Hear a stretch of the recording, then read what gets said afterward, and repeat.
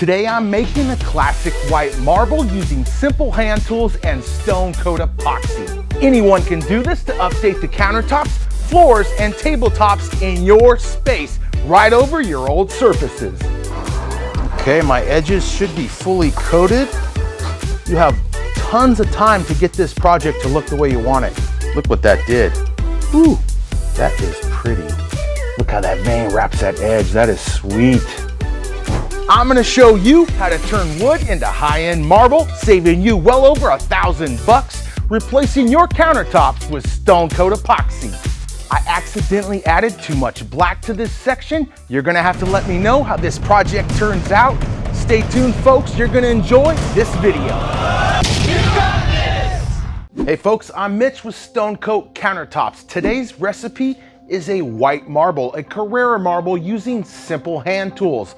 I'm gonna chop in some black Rust-Oleum spray paint into white tinted epoxy for a real elegant, subtle marble look that many people love. Because my project is white today, I'm gonna use Stone Coat's Art Coat. It has ultra UV resistance. Today's project is over a 3/4 inch thick piece of wood. Normally I'd install a drop edge if I was gonna use this in a customer's home, but this is gonna be a white marble sample piece that I can take to my home shows. I've applied 2 coats of our epoxy undercoat in white to prep this project. And before I mix and pour epoxy, you want to sand with 220 grit sandpaper. Just a hand sanding is all that is necessary. Wipe the dust with some paper towels and we're ready to mix. Step 1, we're going to mix up Stone Coat's Art Coat. Art Coat is a 1:1 ratio epoxy, and you want to pour in part B first. Art Coat Epoxy is a DIY friendly, no nasty smell epoxy that you can use directly in your home. You could use this in a small bathroom if you wanted. I'm gonna mix this epoxy with a paddle mixer and a drill. That's the optimal way to mix. If you don't have that, it's okay. Use a paint stick, and you're gonna wanna just extend that mixing time, taking time to scrape the sides and bottom of the bucket. But for a fast mix, grab the bucket and mix with the paddle mixer. Keep that mixing head off the bottom and sides of the bucket while going full speed. Folks, stick to the end of this video. I do a vein using a paint stick, and I need your feedback. Do you think it helps or hurts this project? We'll see you there. It's coming right up. All right, I've mixed for about 1 minute. Now I'm gonna tint this whole batch of epoxy opaque white. That's easily done with our liquid epoxy dyes. A little bit goes a long way. All you need is a few drops. Just a few drops. I think that'll do it.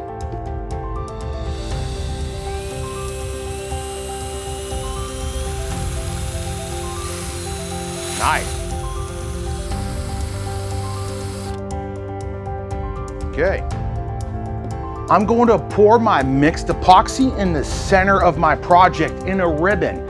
And then I'll take my notch trowel and incorporate that epoxy amongst itself to mix that epoxy another time. Pouring it out in a ribbon keeps it from running off those edges prematurely. Take your 1/8 inch by 1/8 notch trowel and mix that epoxy another time here on the surface of the project. When using Art Coat Epoxy, you don't have to be in a rush. There's a long open working time, meaning you have plenty of time for this epoxy to self-level. You have plenty of time to add in that color. Once you've troweled the epoxy over itself, you can now start to spread it out over the project surface.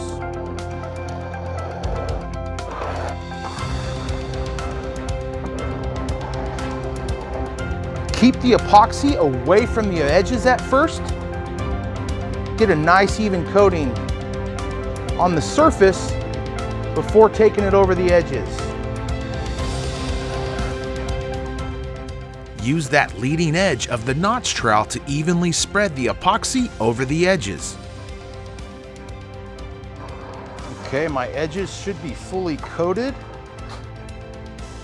Just take any excess epoxy and spread it evenly over the field of the project. Use your gloved hand to break up any dry spots and help the epoxy flow over the edges. It really is simple. It's a nice even coating along that front edge. I like that.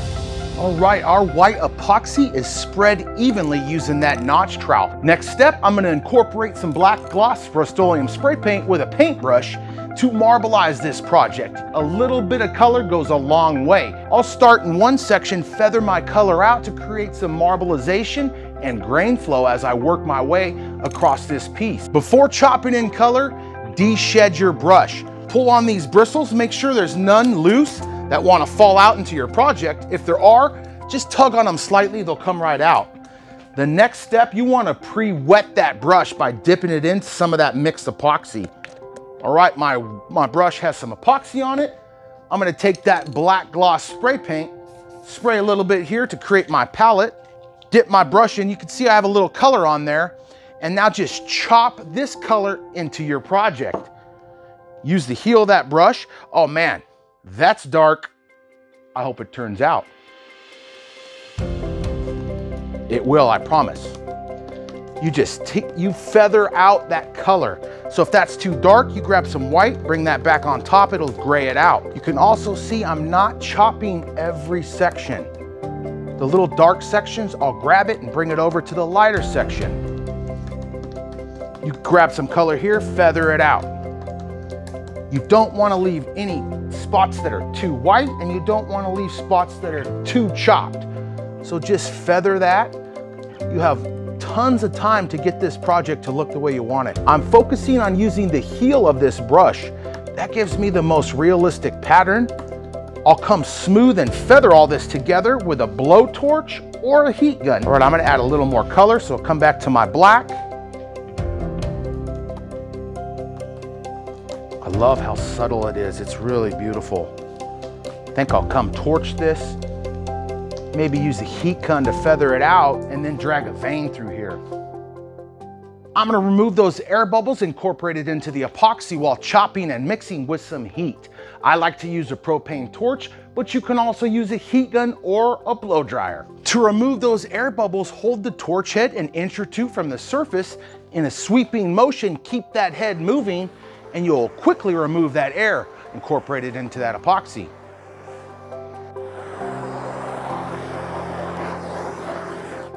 I'm gonna use my heat gun. I'm gonna turn it on high, and I'm gonna use that to soften some of these sharp lines left behind by the chop brush.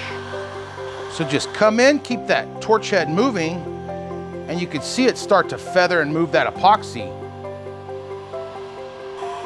Keep your heat gun head moving and come in close to the epoxy using the air to push and move the colors around. It won't take long for you to get this piece to look just the way you'd like. Check out this section. This is like painting with air. It's kind of soothing. It's awesome. There's no noxious smell doing this. And that heat gun really melds and blends these colors together. It's almost not fair it's so easy. I really like how some sections are a little more contrasting than others.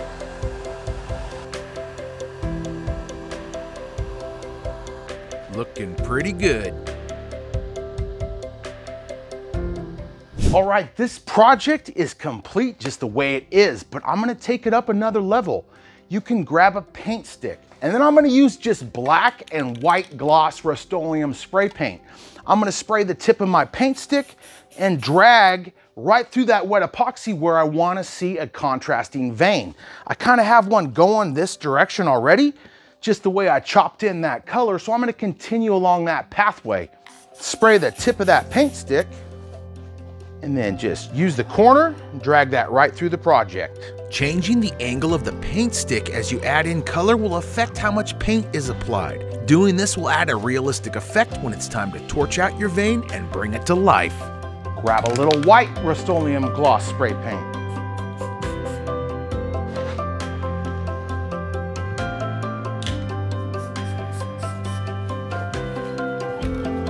I'm layering these two spray paint colors on top of one another, and then I'll come back and meld and mix them together using a heat source.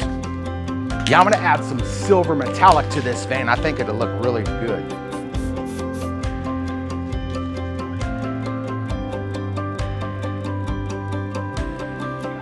I'm gonna use a propane torch to meld this together.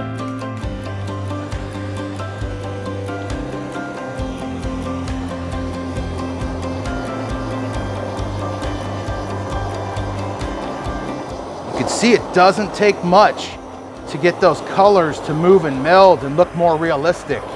How cool. Look what that did. Woo, that is pretty.